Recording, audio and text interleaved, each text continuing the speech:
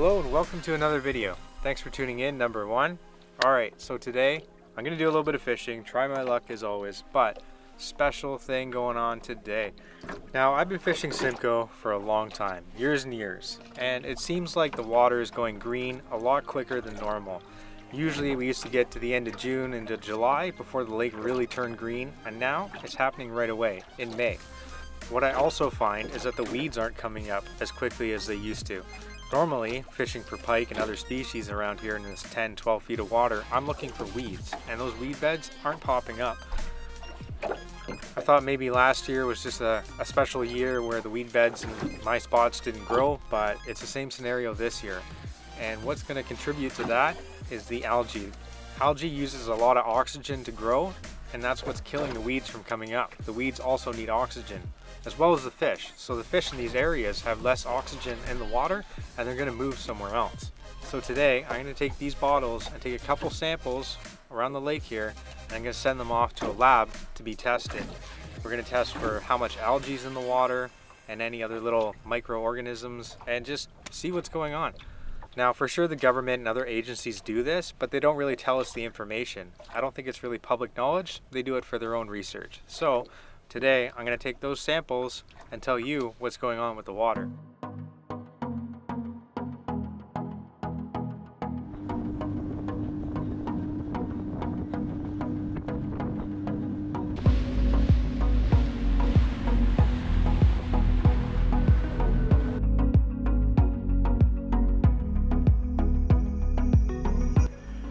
Alright, so I'm going to take this bottle right here, fill it up to the appropriate amount, and then there's an additive that I have to put in to preserve it to get it shipped to the lab. So first spot, here we go.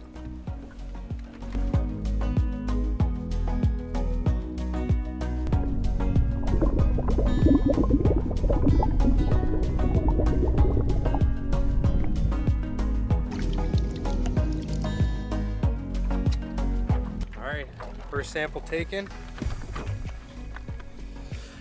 Want to know the time? It is 2:40 in the afternoon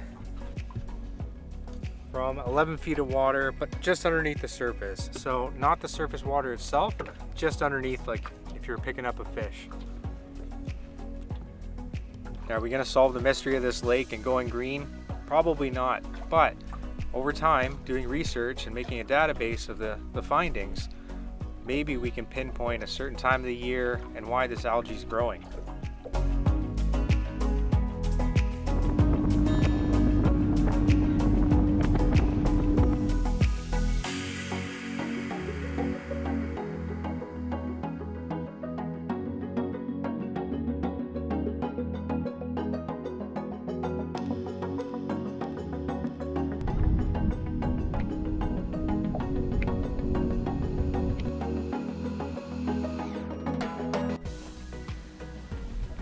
So location number 2, just got here. As you can see, we're in 34 feet of water. This spot here is between Sybil Point and Jackson's Point, and this is where we ice fish.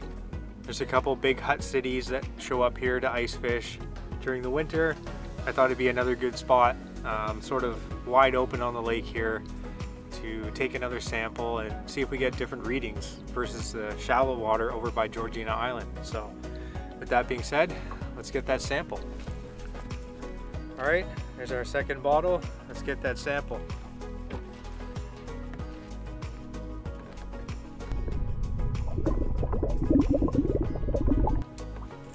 All right, there it is. I'll put a couple markings on it so we know where it came from when we get the analysis, and we'll go from there.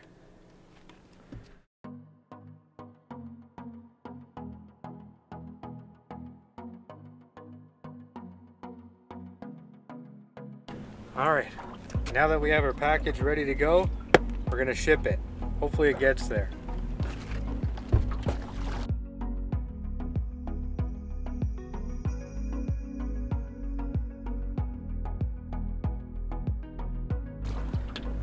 See you later. Breakfast break.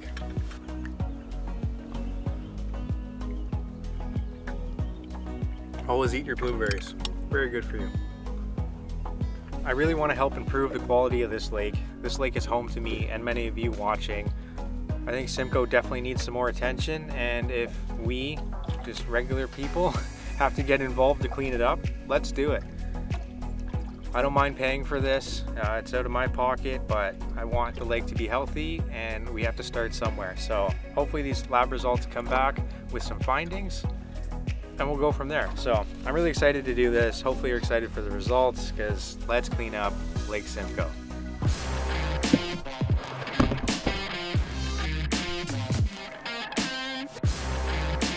So we're all dying to know the results, right?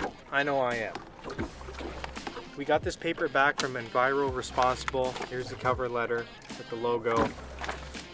Based out of Kingston, Ontario, and an amazing company to deal with, super friendly and professional. Answered every question that I had because I have no idea about any of this, to be honest. This gets very specific, which you would expect out of a lab report, but I'm gonna go over things that I understand and probably you would understand. All right, so the samples you saw me take previously in this video were analyzed under a microscope up to 40 times magnification just to see what was going on. Now, to my surprise, the algae density in both these samples came back very low, but with one dominant species, the diatom Astrionella formosa. Forgive me if I say that wrong, that's what it's called.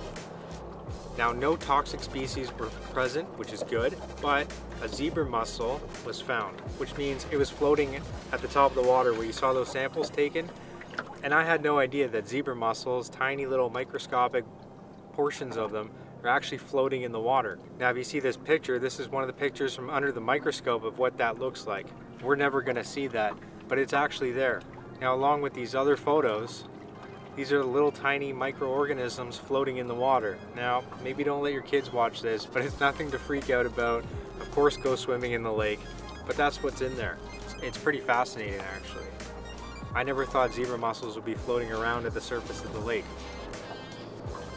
Typically, we think they're on the bottom, those hard little shells, but before they come to that stage, that's how they get around the lake, and that's how they spread so easily. It makes total sense to me now. They don't just crawl around, float around the bottom to get around. When they reproduce and the eggs are actually floating throughout the water column, which is exactly why it's an invasive species and takes over a lake instantly. So as you can see in this document, very technical. I don't know if you can read some of those words, big words, not for you and I, but it breaks down what each little thing was in the water. Now, these are not toxic as it's stated, which is good. These are things that are found in the lake on a typical day, but really cool to see we have 4 different organisms living in the lake from those samples. Now, if we want to get really technical, that first diatom that I tried to pronounce earlier, the biovolume in that sample per milliliters cubed per liter was 0.0636. Tiny, very minuscule amount, but it was there. As you can see, we got this chart back. Again, hopefully you can see that in the video. Labels everything that was there. Very technical, but very good. I want to keep this on file personally because I want to do this again. And I'm going to keep this, and over time, I could always come back to it and watch the numbers. Basically, I'm starting my own database. Because why not? I want a healthy lake. So if I start doing this now, over time we can get some good data and see exactly what's going on. We have to start somewhere. So this is it. So again, we have this whole chart laying out what was found in the samples. Really cool, really neat actually. I should do more research personally to understand this better. But for our sake, the lake came back healthy in these samples, which I was hoping for, but I also wanted to find something that maybe shouldn't have been there to act on it sooner. Now, I'm not going to complain because despite the lake being green and thinking we were going to find something in here, I'm happy that it came back. The lake is healthy. The algae level was down. Now, these samples were taken towards the end of June when I started making this video, and I've been waiting for the results and just time to put it together. So now this was just my first attempt doing this. I'm doing it out of my own pocket. This actually costs hundreds of dollars to do. Personally, I think it's worth it. In the future, hopefully get some funding to continue doing stuff like this, but I'm just going to grow my own database and share it with you and what we find in the lake. We want to keep this healthy, and it's up to us, really. If we can do any little thing to keep it clean, we should. I know agencies do what they can, but if we start helping out on our own accord, it's only going to help out that much more. So that's what I plan to do here. No big breakthrough with this, but hey, I'm happy I did it. Hopefully you enjoyed the video, and let me know if you want me to continue doing this. I'm probably gonna do it anyway, but let me know that you found it valuable and a good idea. So I had a lot of fun doing this video, taking the water samples, sending them off to a lab. Never done this before, so it was a really cool experience. Again, Enviro-Responsible, amazing to work with, very friendly, professional, and I will definitely use them again to keep growing this database of what's going on with our Lake Simcoe. Thanks for watching. Hope you enjoyed the video. Let me know down in the comments what you think. So until next time, you stay safe, happy, and healthy. I'll see you in the next video.